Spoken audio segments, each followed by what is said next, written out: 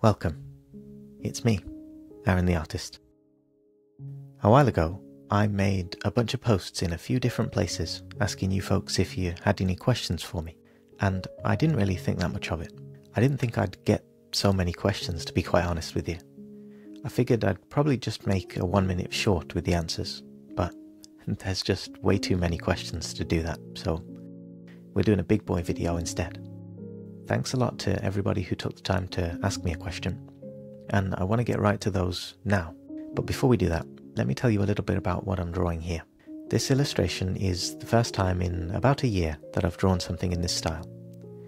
A long time ago, I used to do these very sort of story-driven illustrations with a character doing something in a scene. Kind of like a snapshot from an animation or something like that. Then one day I just went a completely different direction and I started doing portraits and then stylized portraits and then character design.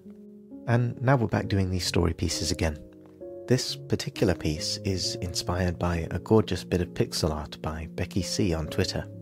I saw it and I just thought, I've got to try something like that. So here we are. I won't say too much more about it because it's kind of fun if you figure out what the illustration will be as I do it. But let's get on with those questions. Now there's quite a lot of questions, so I'm just going to run through them continuously without that much pause. Soccer Vibes asks 3 different questions. First one, what do you like to do when you're looking for an inspiration? The main thing that I do is I look for art in a different style to mine on Pinterest or on Twitter. Mostly Twitter these days. I just browse around looking for things that are different to what I normally do until I find something that's cool.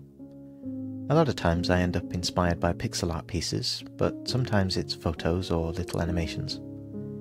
I'll just see that special something that gives me a great idea, or something new to try. Second question, are you listening to anything while drawing? Is it music, podcasts, or something else? I don't listen to podcasts really, except for the Trash Taste podcast, which is a podcast that was originally about anime, but it's kind of evolved into these 3 guys just talking about whatever, and it's pretty entertaining. Other than that, I have a pretty bad addiction to video essays on YouTube. I'll find videos about art, but also more often videos about game design, about animation, about lore. I got addicted to those history of speedrunning videos that Summoning Salt does. Those are great. Third question, what do you like most about digital art? Well, I love the control that you have over the colours. I prefer doing sketching traditionally, but I've always been fairly amateur at mixing colours with watercolour, which is what I like to use traditionally. I can never get the exact colours that I want, and you just can't really change the colours once they're down. I think traditional art requires a much stronger grasp of colour theory than I've really got, honestly. So digital art means that I can make a lot of mistakes with the colour, experiment, and edit until it looks right. Do you have an artist who is your main inspiration? I don't really have one artist. My art style changes a lot depending on what I feel like doing, so I've been inspired by lots of people at different times. My main inspiration these days is definitely the Studio Ghibli movies. The storytelling type illustration you see me making here gets a massive amount of inspiration from there for sure. Next we've got a question from Suki Shami K. I'm so sorry if I mispronounced these names, by the way. I have no idea how to pronounce some of these, but I do my best, and I'm so sorry if it doesn't work out. Anyway, the question is, what moment exactly made you decide that you wanted to become an artist for real? Was it a traumatic experience, feeling a certain way, looking at something, or anything else? Well, for me it wasn't really anything that dramatic, but probably at least 2 different things. When I was a kid, I used to love the Final Fantasy series. I grew up on Final Fantasy IX, which my cousin showed me when I was about 10, and I was obsessed with that game. After the first time I played it all the way through, I had this new passion for making my own worlds and characters. For ages, I wanted to be a character designer for video games. But when I got to about 18, I convinced myself that art wasn't really a good idea, and I went to university and I studied philosophy. I did an undergraduate degree, a master's degree, and a PhD in philosophy. Then I realised that the whole academic thing wasn't really for me. After that, I started drawing again. By that time, the whole art community online was a completely different thing than compared to when I was a kid. It was suddenly way easier to get your art seen online, so I picked it back up again. Galaxy Gato's got a whole bunch of questions. First question.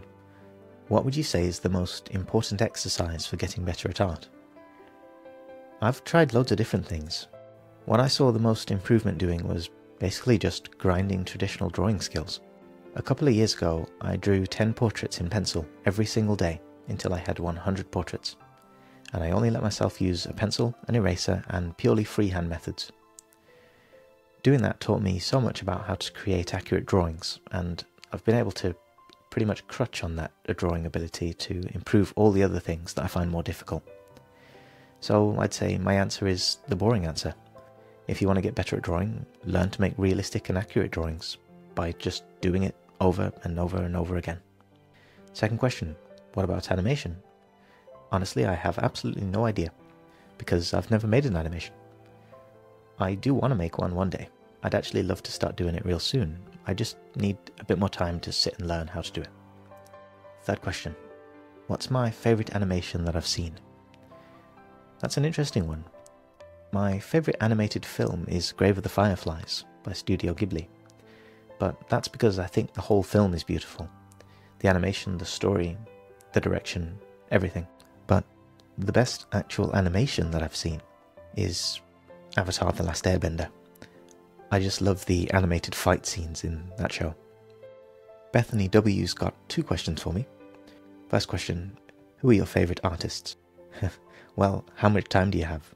I mean, I love the Ghibli art, I love certain styles of Final Fantasy art, and those are my absolute favourites.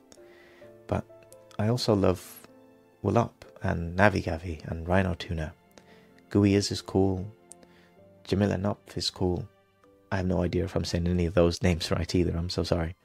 There are so many different artists that I love, it's pretty hard to pick just one or two, but if I had to narrow it down, I'd say the Studio Ghibli art and then the kind of Final Fantasy art that you see on screen right now.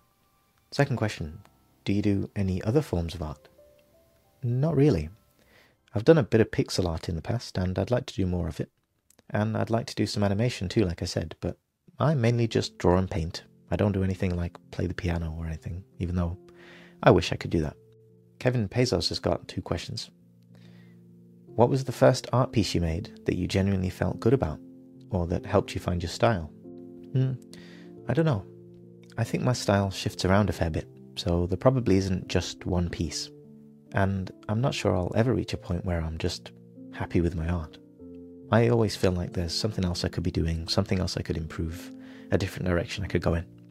Second question is, would I be willing to critique Kevin's artwork? Sure. If you hop on into my Discord, I'll leave a link for you in my description. You can post your works in the art critiques thread there, and I'll give you some feedback best I can.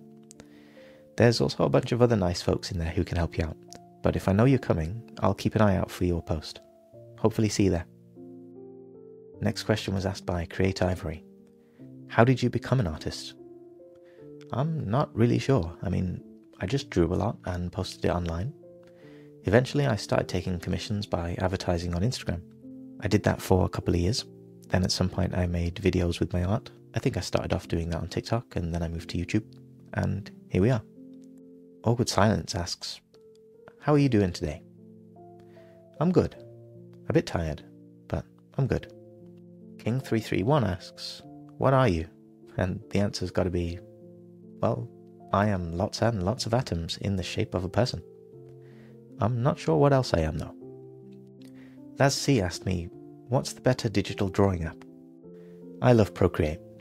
It's cheap, it's super powerful, it's easy to use, they update it all the time, and most importantly for me, it's a one-time purchase. You pay once, you've got it forever. There's no predatory subscription service like a lot of other art programs. Yeah, it's great. Sora asks me, for how long have you been drawing? I think altogether probably about 10 years. Random Guy OTI asked me, what got you into art? That's an easy question. Final Fantasy.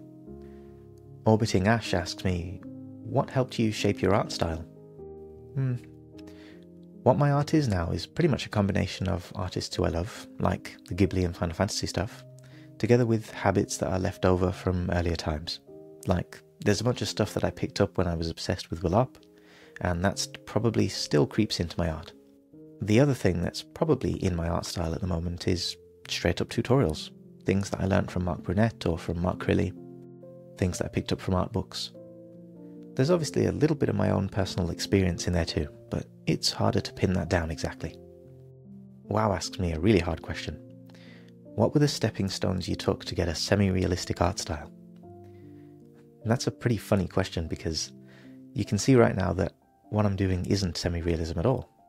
But I have done semi-realism a lot in the past. I think it's one of the most difficult art styles to get right. Realism is very much about technical accuracy. Do you have the skill to make this portrait look like that person? It takes patience and practice, but it's doable if you put in the work. Stylized art, like I'm doing now, is a lot more about pretty shapes. Of course, there has to be some accuracy to it, but you can get away with a lot of inaccuracy if the result is kind of interesting. Semi-realism is this incredibly thin tightrope between the two. If you fall off the rope, either too far towards realism or too far towards stylized art, you get that uncanny valley feeling. The balance between realistic parts and stylized parts has to be so perfect to make it look nice. If I was trying to learn how to make semi-realistic art from scratch, I'd probably do something like this. First, learn to draw realistically to the point where realistic drawing becomes fairly natural. Then start looking at semi-realistic artists that you like and see what they're doing that makes their art different to realism. Maybe they have more anime-ish proportions, or they use a certain mood in their colours, or there's a certain signature thing that they add. If you like some of those stylizations, try to mix some of them into your realistic work. So basically, start with realism as your base, and twist it in an appealing way.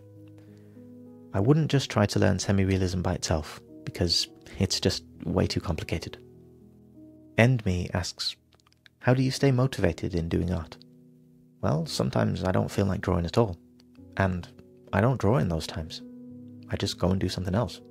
I don't have that much of an issue though, I suppose, because drawing is by a long way my favourite thing to do, and I'll usually choose to draw over just about anything else. If you struggle though, it can help to eliminate distractions. I draw in a room with just a desk and my drawing stuff. I leave my Switch downstairs, the TV is downstairs. Anything that might distract me is far enough away that I'm just too lazy to go and set it up. So that way I can focus on drawing a lot more. EndMe also asks, any tips on regaining old art skills after not drawing for a long time?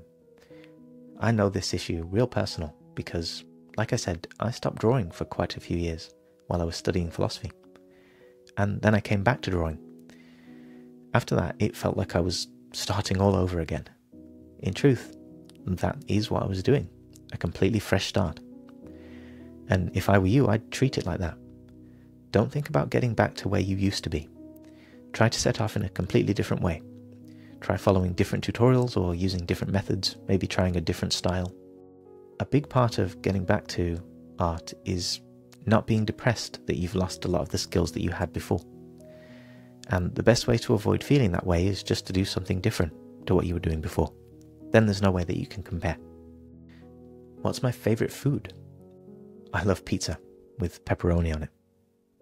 Alexandra asks, how do I keep my shading clean? Because when I try to go a bit towards semi-realistic, I keep over-blending things, and in the end it looks messy and muddy. Try not to use the smudge tool, and don't use an airbrush. Use a soft round brush like this one, or even a harder brush like this one, and don't focus at all on blending. Put all your colours and values down on the canvas first, without blending anything. If everything is accurate, it should look pretty cool even without the blending. Then you can go in and just blend 1 or 2 bits here and there. If you show me some work in Discord, Alex, maybe I can give you some more specific advice. Kamal asked me, do I have a pet? No. I love cats, and when I was a kid I had one, but I don't have one now. Last question, it's another question from WoW, and he asked me, how old am I? I'm 29. Almost 30, so thanks for the reminder on that one. Okay, well that's every question that you guys had for me. If you got any other questions, leave them in the comments and I'll give you some more answers. Thanks everybody for playing with me and asking all these questions. Until next time, do all those things for me and have a nice day.